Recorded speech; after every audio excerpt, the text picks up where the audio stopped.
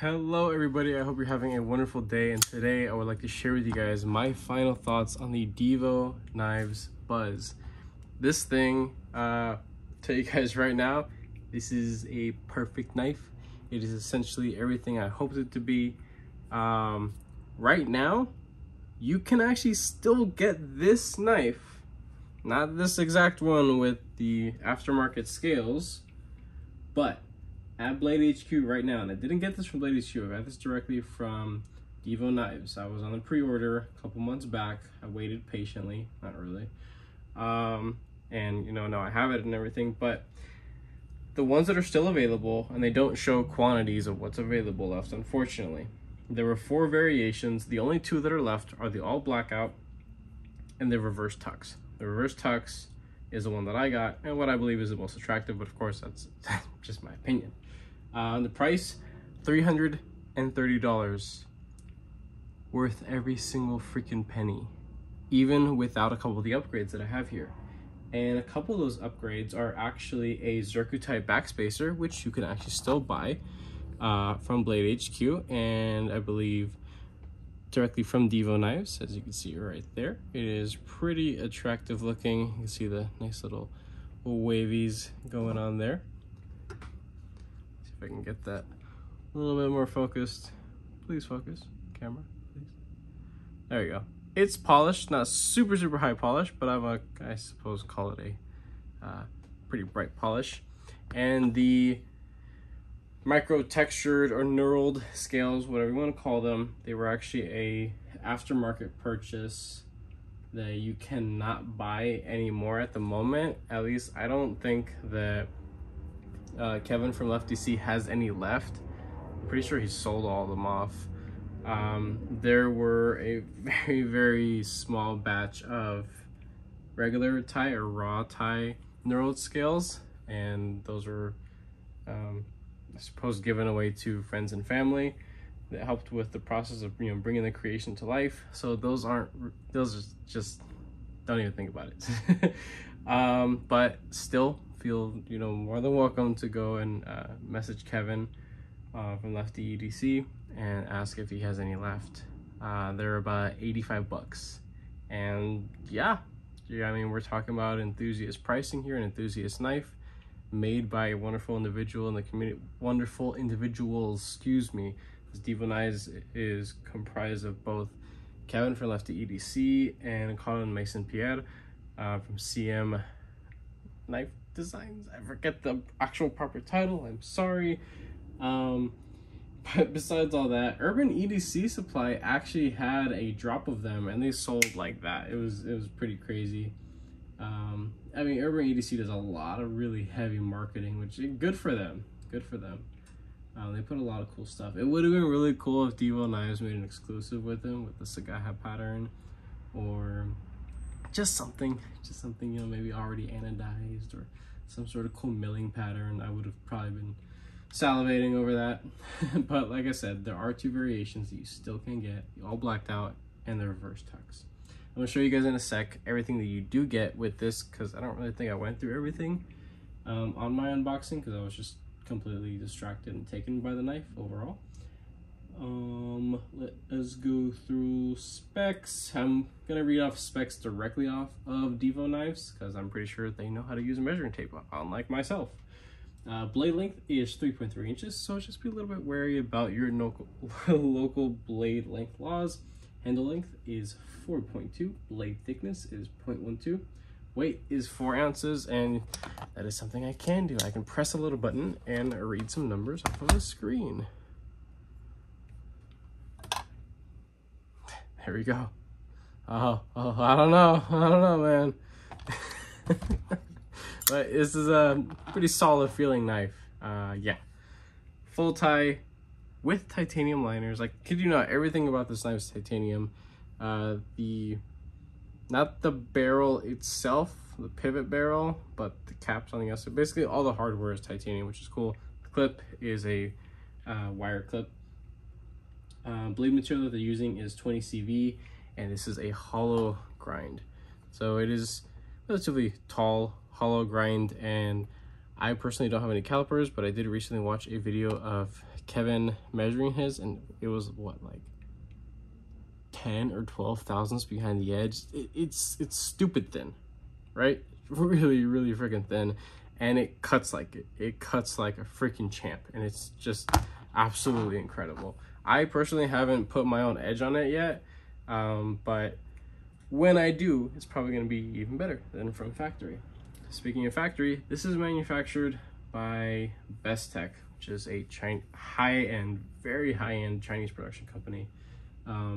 Pretty cool stuff that they've OEM'd overall for a lot of other people, and I mean, it just keeps getting better and better and better. And having handled this, I want to be able to pick up more stuff, maybe a couple in-house designs. It's just some of their stuff is kind of weird. It's kind of like Riot or We. You know, they make really good quality knives, right? Yeah, Chinese knives, yeah, they're good. But a lot of their in-house stuff, a little weird, right? They're just trying to push boundaries and things like that. Whatever, regardless. Let's do some size comparisons, and we also have a little guest knife that we are going to show off from my collection that I think is going to be just some, you know, little eye candy while I also have this knife out, so it's not just, you know, by its lonesome. So here we have the Temco Knives 80-20.5, a Civivi Elementum. We got fireworks going on because it's the weekend. Either fireworks or gunshots. I don't know because of the area that I live in. Whatever. This is the Benchmade Osborne 940. Also all blacked out. Very beautiful looking. Have a bug out.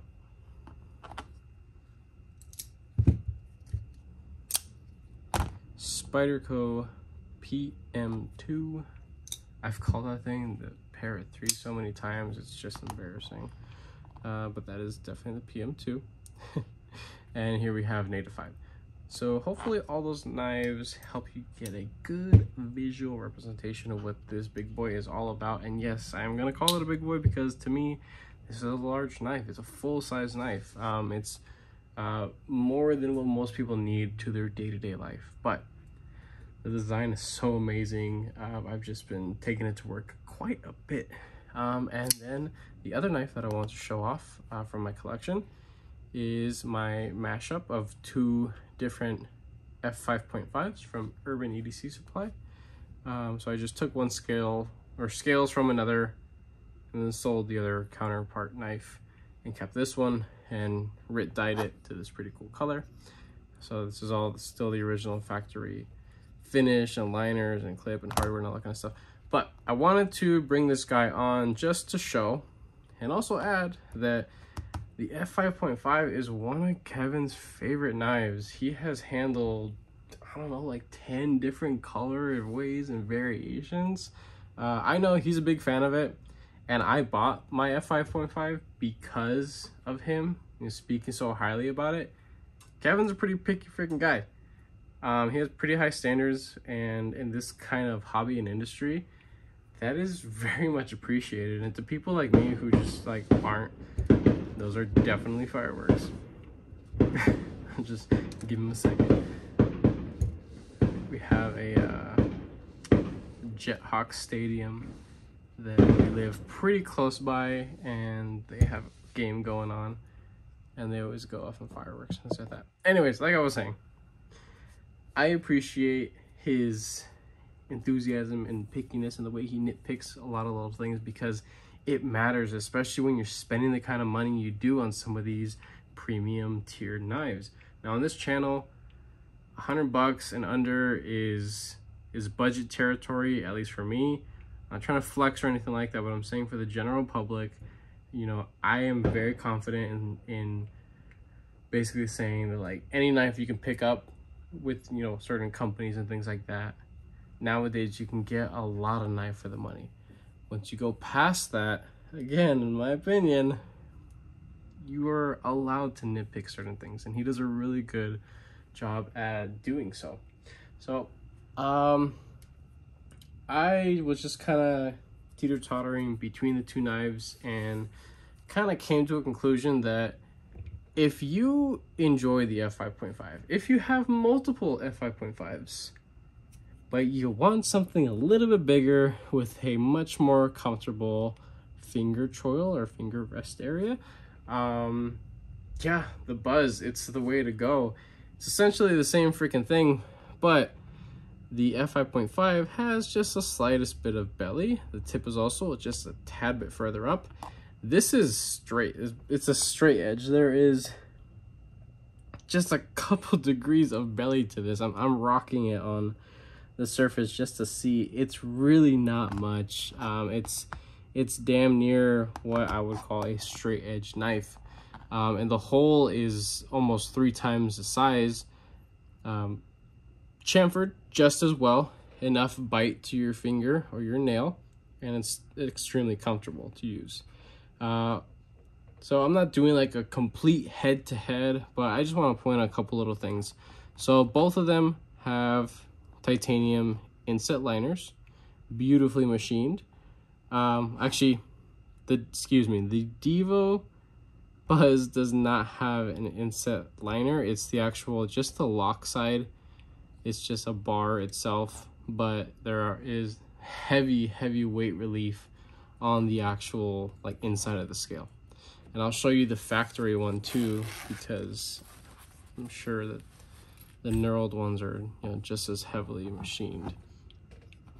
So while this actually has, you know, full liners and weighs significantly less, it's just not super significantly less. You can check that out in a second. But this is the original scale that came on it. And as you can see, the very deep pockets for weight relieving, and there's still honestly a good bit, like it really does feel like almost 3/4 worth stacked of material between my 2 fingers. That's what it feels like to me. It could just be like 2/4 worth, but I'm talking about like the actual like currency, money, quarters, not measurement increments. That's what it feels like to me. It feels like I'm pinching like 2/4 worth of material between my fingers, because these scales are on the thicker side, but lead to a more hand-filling and a little bit more comfortable experience overall. And yeah, the knurled ones are pretty much the same. If anything, the pockets might be a little bit bigger. There might be some more weight relief on the knurled ones. And they might have also been machined with just a little bit more material on them to have been able to make the actual knurled pattern. Also, this little space up here, it's not just like flat, it's kind of curved. I forget the proper term, but also here, it's just a little decorative piece, right? But also, I suppose, functionality if you want to have it in a pinch grip. Feels nice and soft in there, kind of dips down in there, feels good. It's all rounded here at the top, nice and chamfered. There's also this little space right here that the actual knurling drops off, so you don't feel that up to the edge, but you do feel it up here. Even still, it's pretty comfortable.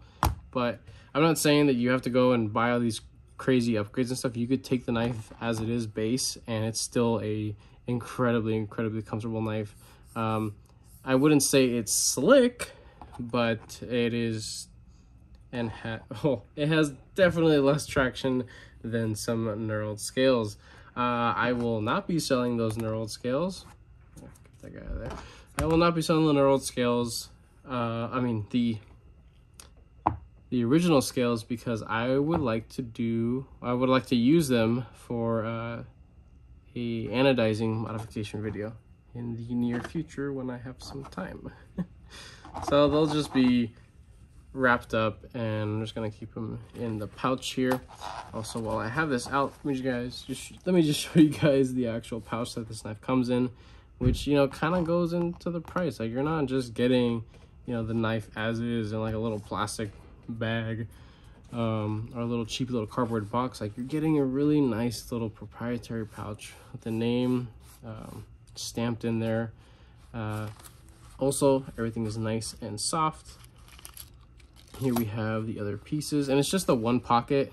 Would have been cool if there was 2, you know, just keep like little extra pieces or whatnot. Not a big deal, just being nitpicky. And these are all the little extra pieces that you get.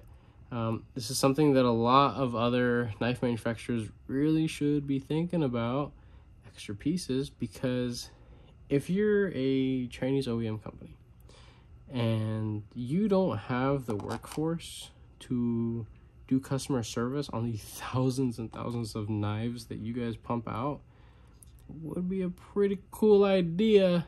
And you know what? Charge for it too. When OEM companies or specific brands sell their knives to the major online retailers, DLT Trading, Knife Center, Blade HQ, Urban EDC Supply, like all these big guys. I know there are many that I'm completely missing, right? But just hear me out. I think it'll be cool for maybe like an extra $10, full set of hardware, pivot, bearings, and depending on what the clip is made out of, sure, maybe an extra clip. Here we have a bent steel pocket clip, right? That's what's on it currently. It's completely fine. At this price point, I'm not going to look down upon it, because I genuinely enjoy the functionality of the bent steel pocket clip, or the wire pocket clip, excuse me, I've been calling it that whole time. The wire pocket clip, it is completely fine. It is 110% just functionality. Yes, it could have been something a little bit more decorative, and you know what? With the standard titanium scales, the ones that come on the knife, actually, you can use Lynch Northwest deep carry pocket clips that have the actual little legs for wire pocket clips. Kevin did tell me that they won't fit on the knurled ones. I told him it was fine. I don't really care. I love the wire pocket clip. But I think I did see JD for EDC, another YouTuber, go check him out. It was either him or someone else or somebody on Instagram that I saw had knurled scales, the same set of black knurled scales, and they had a pocket clip on there that looked like a Lynch Northwest pocket clip. I don't know how they got it. I don't know if maybe the spacing in there is like, we can just take a look and see if maybe there is any difference. Oh, actually, yeah. Okay, yeah, maybe that's probably what it is. These slots to accommodate the actual leads of the clip, very thin, and honestly a little bit shorter too. But it's not to say that if you're a little handy with a little Dremel, you might be able to get that in there if you really, really want a Lynch Northwest clip. Me? Nah, I'm fine without it. It's all good. No big deal.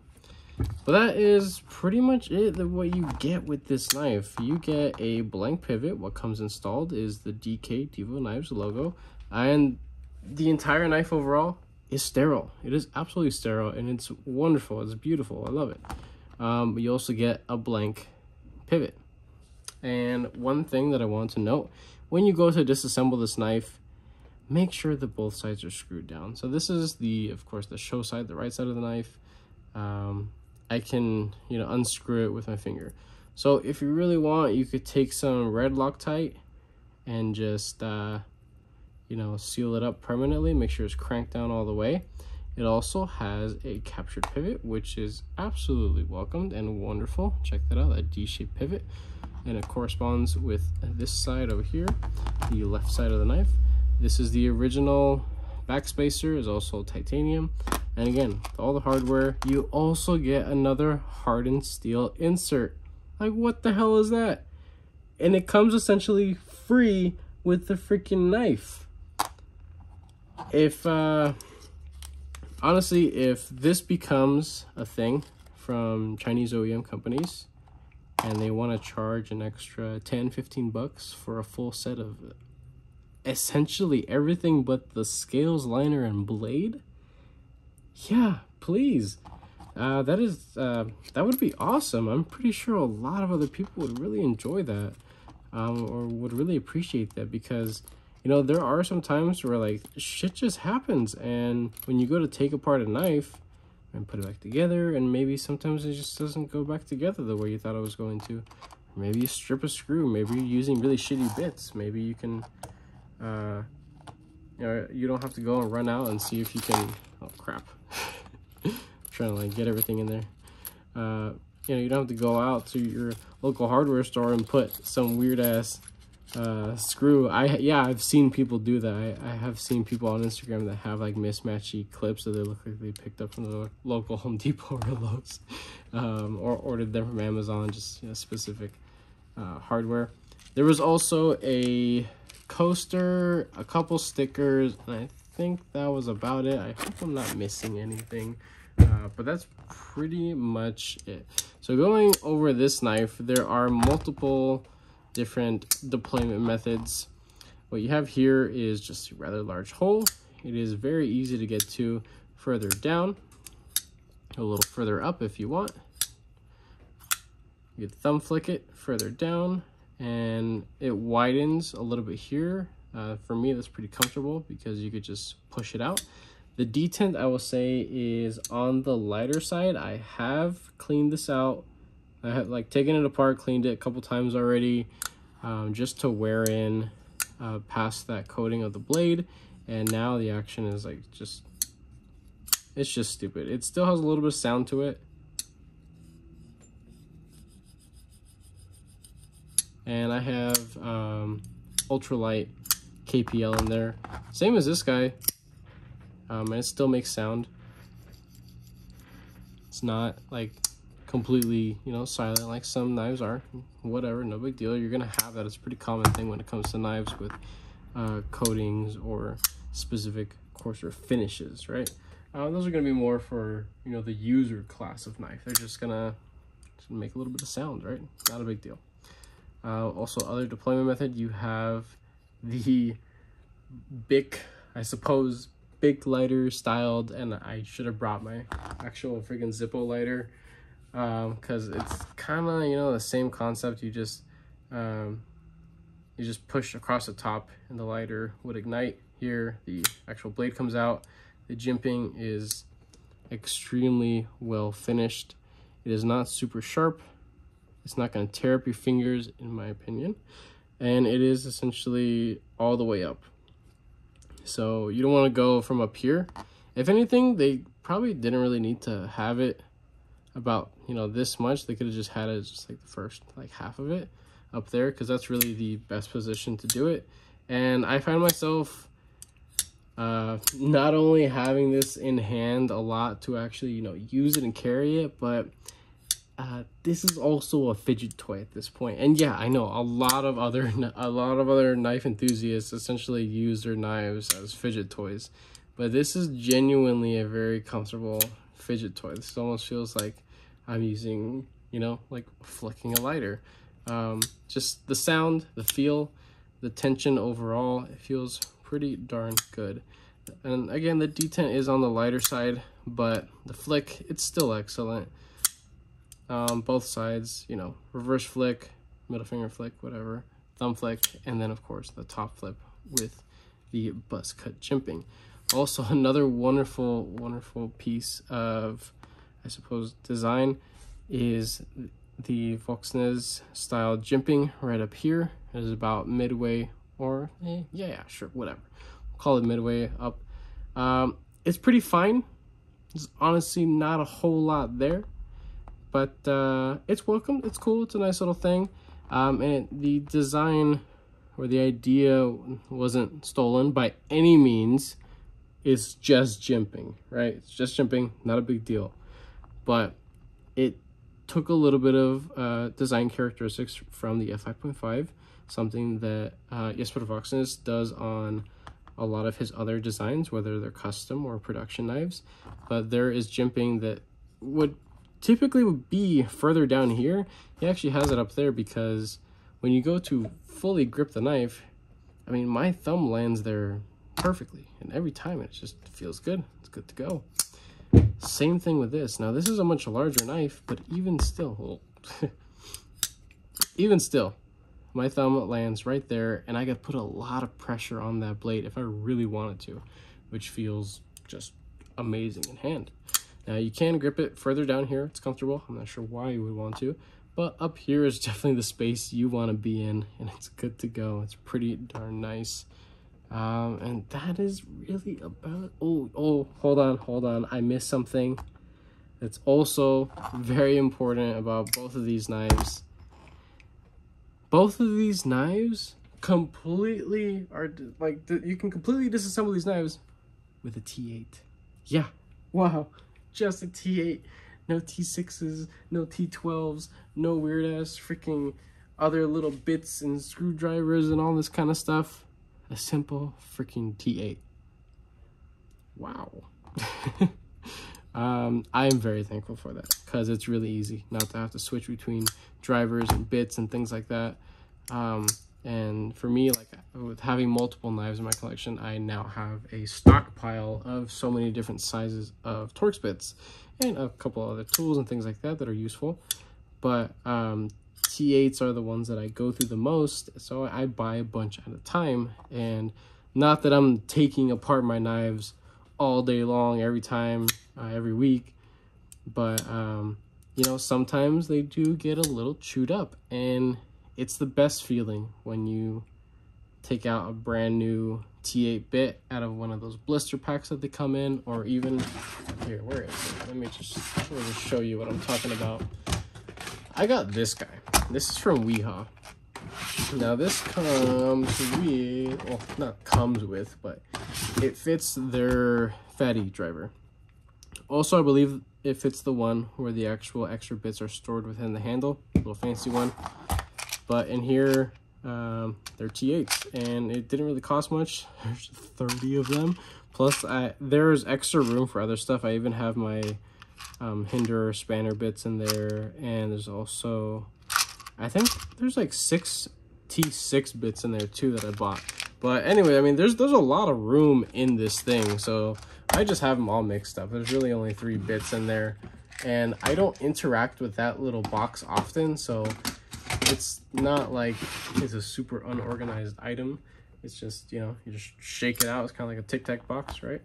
Pick out what you need and toss the old one that doesn't have any bite left to it. But again, it's like the best feeling when you have a brand new bit and you go to use it to take apart a knife. So it's pretty sweet. I already mentioned before, all the hardware is titanium. What else? Liner titanium, hardened steel insert. There's nothing else. I mean, this is a perfect freaking knife. Like, what are you doing here? Like, just go out and buy one. Again, yeah, 330 bucks. That's a good chunk of money. But if you're an enthusiast and you are and you have been enjoying maybe some of the other Divo knives that they've come out, the more budget ones, like they made a growler, the mash, I wouldn't really call the mash a budget one, again, because of the price, but significantly less than this. There's even a version 2 of the mash. I miss my mash so much. I sold off my version 1 because I needed the money. But they also have the pony stout. So let's say you got the pony stout that was recently dropped. Also, who has it? Oh, it's White Mountain Knives. White Mountain Knives, I believe, still has the black micarta ones. The blue ones already sold out. There might be another run. I don't know, honestly. But their budget stuff is freaking sweet. So I can genuinely say with confidence, full confidence, that this knife is worth every single penny. You're getting a lot for your money here, genuinely. So do I recommend it? Yeah, 100%. With the upgrades, it takes it to a whole nother enthusiast level. So if you're about that, go for it. You will not be disappointed. Divo Knives has just been knocking it out of the park. Both Kevin and Colin, you guys are just freaking sweet. And with that being said, I hope you guys enjoyed this little review of mine. I know it was kind of like a love rant and comparison, but you know, again, if you are subscribed, I most definitely appreciate all your guys' support and your patience, of course. If you are not subscribed, consider subscribing, because we have a giveaway coming up and I'm very excited for that. 1,000 subscribers. It's pretty big for me because I make videos and stuff with the time that I have just for fun. I'm not looking to, you know, really get anything out of it, just trying to be part of a community. That's all it is. So again, with that being said, I will be linking down what I can in the description, and have a wonderful day.